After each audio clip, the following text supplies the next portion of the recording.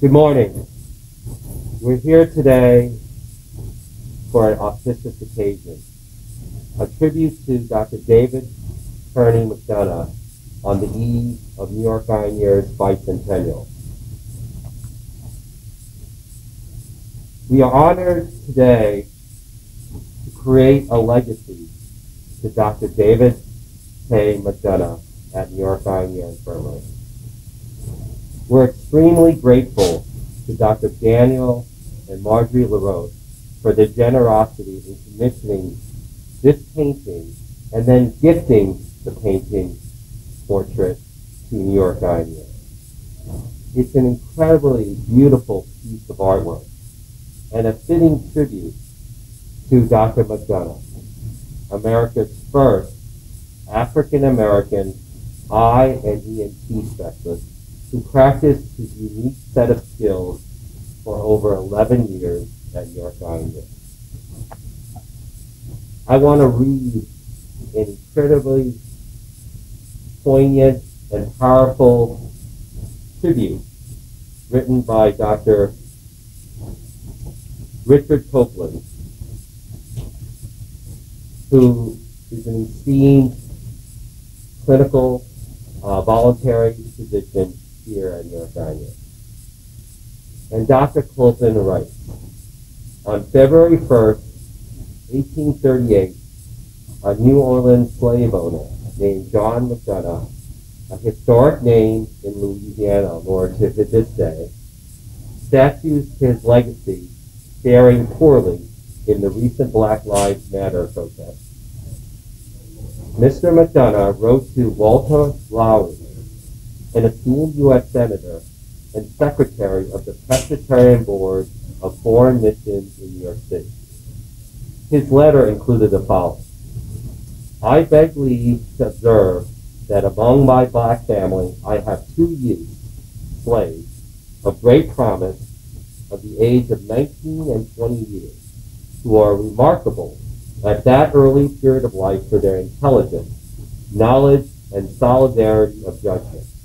Their pious and tractable disposition, whom I offer to your society to be given a religious education preparatory to their becoming missionaries of the gospel in the land of their forefathers. The 19-year-old was David McDonogh. Lowry would become David McDonogh's legal guardian while he matriculated at Lafayette College, and clearly he found John McDonogh's description of David to be apt. David was a unique individual, so much so that even John, a slave owner and by definition a racist, was openly complimentary about his 19-year-old slave. And recall, this was the year 1838. David's contract with his slave owner determined that he was to attend Lafayette College and on graduation emigrate to Liberia, where John openly mused he might become its president. Another Madison he related to Lowry, and that's what he thought of David McDonogh. But David wanted to be a formally educated physician, unheard of back then, especially in the 1800s, for a black man, especially one stigmatized by having been a slave. 6 years later, upon graduation from Lafayette College, Lowry helped David undermine John McDonogh's demand that he leave for Liberia and instead helped alter history by introducing him to Dr. John Kearny Rogers, the Infirmary co-founder. David's introduction to Rogers was more than fortuitous. Rogers was a man who saw the need to assist those less fortunate through no fault of their own, noting that he was stung by society's unwillingness to care for them. And he wrote this as a preamble to the founding of the New York Eye and Ear Infirmary. In David, Rogers fulfilled his mission and gave him the opportunity to become the only slave to gain a professional medical education, to become America's first black ophthalmologist and ENT specialist, as well as New York Eye and Ear Infirmary's first black attendant. Perhaps it is fitting that we have no image of David, although it has vexed Dr. Copeland for over 10 years that he has not been able to find a fitting image of Dr. McDonogh. The painting of the black man being presented today is not David K. McDonogh, but more importantly, he might be considered an avatar, the embodiment of the young men and women of color who aspire to join our profession. The painting is the New York Eye and Ear Infirmary's manifesto to fulfill John Kearny Rogers' desire to build an institution that not only serves those in need of medical care, no matter their color or economic condition, but as importantly, also employs a robust population of expertly trained young women and men of color to provide that care. I know this can be done, right, Dr. Copeland. John Kearny Rogers did it. And with that, I'd like to thank Dr. Copeland for just incredibly fitting words during this tribute to Dr. David Kearny McDonogh. Upon Dr. John Kearny Rogers' death, Dr. McDonogh took on Kearny as his middle name. And that's why we honor Dr. David Kearny McDonogh today.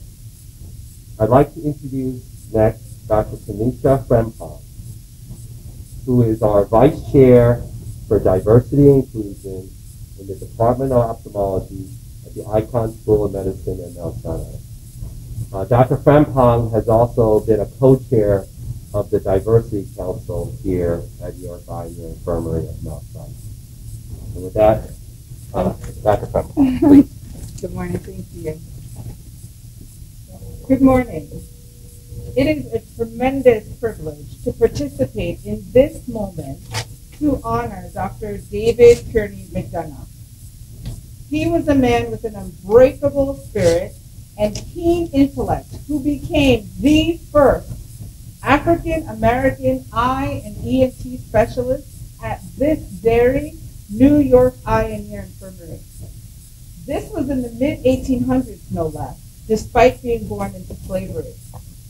Dr. McDonogh practiced at New York Eye and Ear for 11 years, and it is only fitting that his legacy should have a place of permanence at this institution, the first specialty hospital in America for ophthalmology and otolaryngology, especially as we celebrate our bicentennial anniversary. I try to wrap my mind around Dr. McDonogh's profound fearlessness and just mind-blowing accomplishments. How did he do it?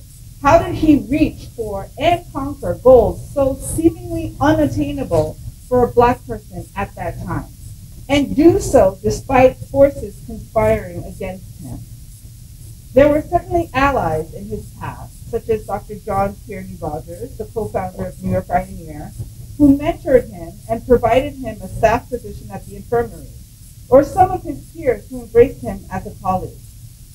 In 2020, we find ourselves in a state of heightened awareness of racial injustice, bias, and inequity.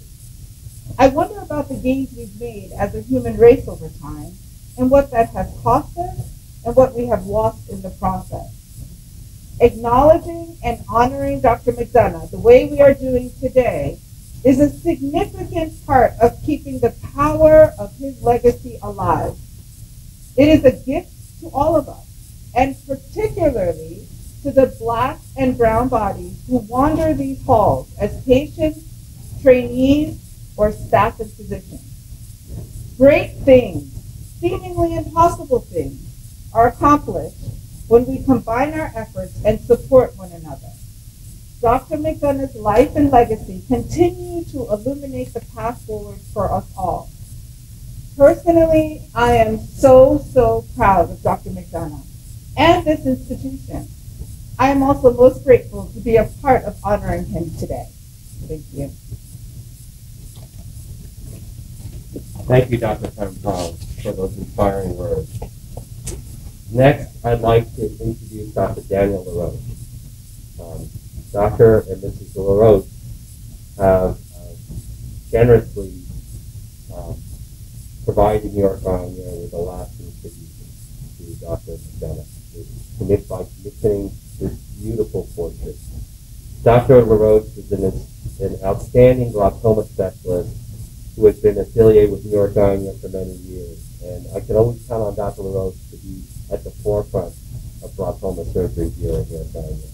He's a founding member of the National Medical Fellowship, NMF. NMF's mission is to provide scholarships and support for underrepresented minority students in medicine and the health professions. NMF, through their outreach and fundraising, has established a lecture series and annual scholarships in honor of Dr. David K. McDonogh, and we're so delighted that one of our first-year residents, Dr. Giselle Lynch, is also the David McDonogh Scholar. And it's just great to see that Dr. McDonogh's legacy continues to really have a powerful impact here at NYEE. Dr. Rogers. Thank you. Good morning. I would like to thank Dr. Claude Cowan and the late Dr. Robert Copeland, who were my chairs in ophthalmology training at Howard University. I would like to thank Dr. Robert Rich, whom I did my glaucoma fellowship here at New York Infirmary with Dr. Jeffrey Liebman and Dr. David Greenfield. I would like to thank Dr. Richard Copeland for his work in supporting the legacy of Dr. McDonogh at Lafayette College and sharing it with me a few years ago. I want to thank the National Medical Fellowship and the founding committee members for helping to make the David Kearny McDonogh Scholarship nationally recognized and the National Medical Association. I want to thank Dr. James Sinai and the leadership here at New York Pioneer for accepting this tribute to David Kearny McDonogh and their efforts to further diversify ophthalmology and ENT residency programs here. I'd also like to thank Dr. James Sinai and Dr. Gary Butts for their support of the legacy of the David Kearny McDonogh Scholarship. David was born into slavery and enslaved in 1819. In 1838, after working for his freedom, he attended Lafayette College in Eastern Pennsylvania, where he graduated number 3 in his class, despite being forced to take classes and meals separately from other students due to his race. With the help of Senator Lowry and John Kearny Rogers, David was able to attend classes at Columbia Physicians and Surgeons, later known as Columbia University Medical School. Dr. Rogers was an advocate and helped David despite the objections of the medical college president, who refused to enroll David as a bona fide matriculant and at graduation refused to award him a medical degree. Nonetheless, Dr. Rogers provided Dr. McDonogh with a staff position at the New York Infirmary, and remarkably, Dr. McDonogh's peers embraced him as a bona fide colleague, and by all accounts, he was considered a respected physician.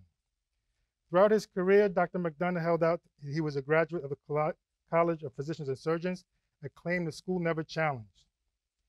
When John Kearny Rogers died in 1850, Dr. McDonogh took Kearny as his middle name in honor of his mentor.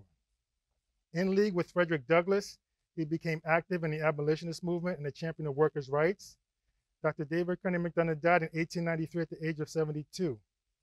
As a testament to his legacy, appreciated by both Black and white members of society, the McDonogh Memorial Hospital opened on West 41st Street in 1898. Dr. David Kearny McDonogh was at New York Pioneer for more than 11 years, making him the first African-American eye and ENT specialist. And as far as we know, Dr. McDonogh is the only American enslaved person to have gained a professional medical education. Recently, our efforts with Dr. Copeland's meeting at Columbia University led to Dr. McDonogh getting his medical degree from them nearly 150 years later. Dr. David Kearny McDonogh is an American hero. His story shows that you cannot suppress the soul of man. Many of the issues he faced back in 1838 continue to be relevant today. We have all made progress by dismantling slavery and dismantling lawful segregation. We must all continue to work to dismantle systemic racism, sexism, violence, plantation capitalism, and healthcare disparities. Across the country today, you're seeing and hearing the voices of Americans from all backgrounds continuing to address these issues today.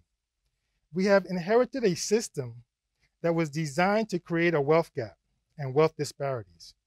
Currently, the net worth of whites is $171,000 a year, and for Blacks is $17,000 a year. This is a tenfold difference that's caused by systemic inequities in housing, education, mass incarceration, poverty, and healthcare. This is plantation capitalism.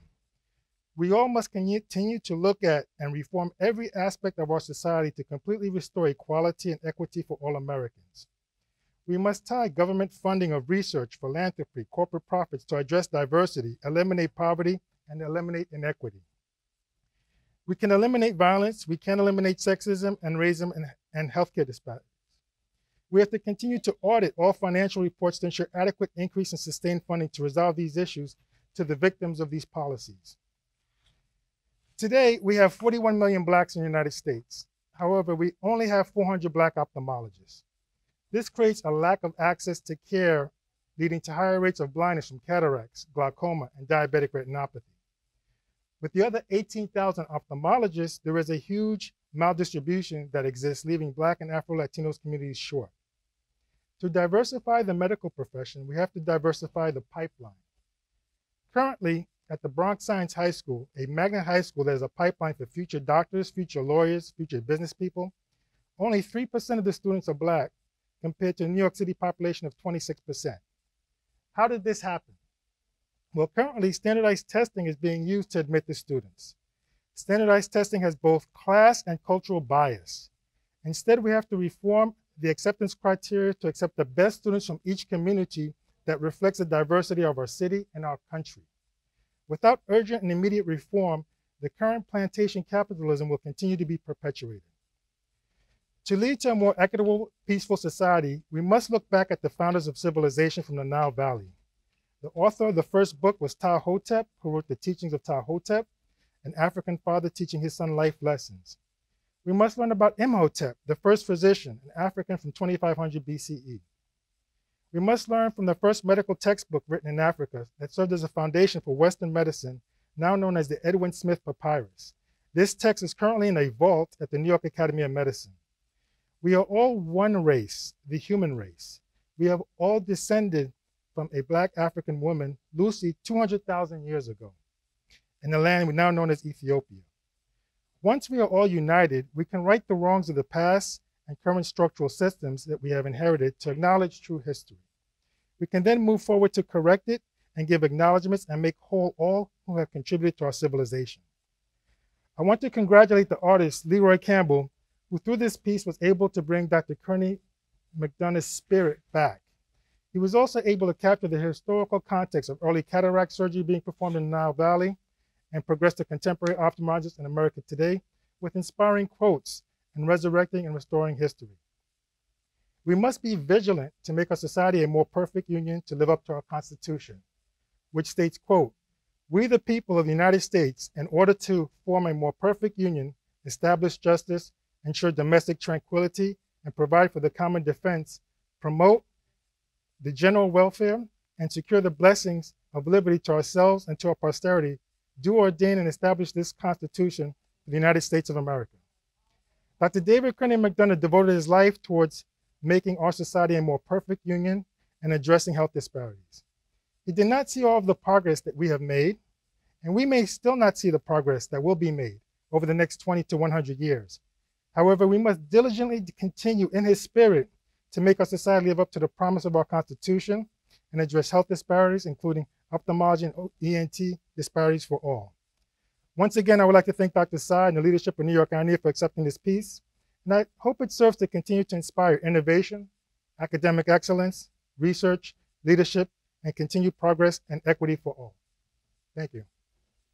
Here at New York INEA, but let me introduce those members who are here standing with me today. Next to Dr. Frempong is Dr. Douglas Buxton. Dr. Buxton is president of the Buxton Foundation, extraordinary cornea specialist, and a graduate of New York INEA Infirmary. Next to Dr. Buxton is Dr. George Warner. Dr. George Warner is a Mount Sinai graduate of the residency program. He did his fellowship at Vanderbilt and is now a world-renowned ENT specialist focused on the especially otology. He's director of the Ear Institute here at New York INEA and site chair of Otolaryngology at New York INEA. You know Dr. Lagos next to me. Next to me, to my right, is Mr. Thomas O'Brien, who's our director of development at New York INEA and has done extraordinary work to help raise the money that is needed to sustain USINEA. Next to Mr. O'Brien is Dr. Paul Lee. Dr. Lee is Chair of Ophthalmology at the Bronx VA. He's President of our New York INEA Ophthalmology Alumni Association. He's also Associate Program Director here at the Combined Integrated New York INEA Infirmary in Mount Sinai, which I want to point out is the largest residency program currently in the United States for ophthalmology, the integrated program. Next to Dr. Lee is Dr. Richard Rosen. Dr. Rosen is really the inspiration for our bicentennial tribute book that will be coming out hopefully later this fall, really detailing the remarkable history of New York INEA Infirmary. Dr. Rosen is currently our Deputy Chair for Clinical Affairs, Vice Chair and Director of Research here at New York INEA, and Assistant Chief of Retina Division here at Mount Sinai Hospital. Next to Dr. Rosen is Dr. Paul Sidoti. Dr. Sidoti was the Chair of Ophthalmology in New York INEA prior to the integration with Mount Sinai Health System. Dr. Sidoti currently is Site Chair of Ophthalmology here at New York INEA Infirmary, as well as System Chief of Glaucoma. And then finally, Mr. Christopher Pina. Mr. Pina is Senior Vice President and Chief Operating Officer here at New York INEA, and has done an exemplary job keeping New York INEA financially sound as we enter our third century. So with that, I think I'm going to ask Dr. Frempong and Dr. LaRoche to accompany me down the portrait. And then we will be calling up our guests for additional portraits. Thank you. You want to move this?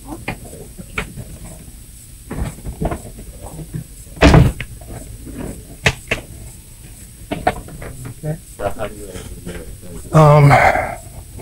Good.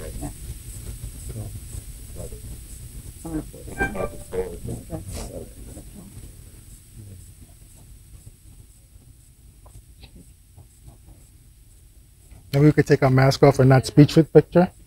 Okay.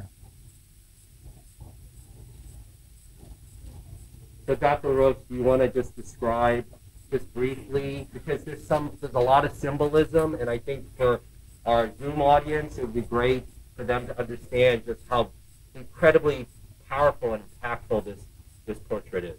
Okay. Like Dr. Copeland said, we don't have an image of David McDonogh, and with the artist Leroy Campbell, I gave him the time period, so the dress is period correct in terms of the time to try to bring him back to life. And bring his spirit back to life. We have an eye chart here that says E, but it says excellence.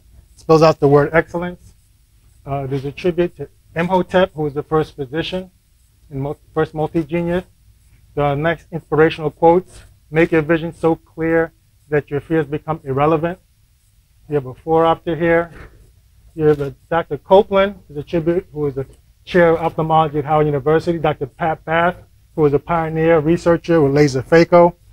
Dr. Maurice Ram, who was a pioneer retina specialist who made many contributions to ophthalmology. He wrote a textbook as well. These are more contemporary people that came after his legacy.